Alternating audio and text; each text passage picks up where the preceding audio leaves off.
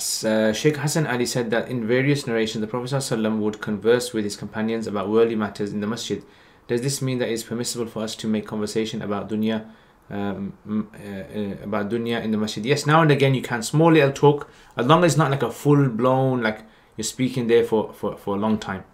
So talking about things in the dunya in the masjid is allowed, it's not prohibited. But if it's continuously just talking about masjid and you're not preoccupying your time with ibadat of Allah, that's considered to be disliked inside the masjid.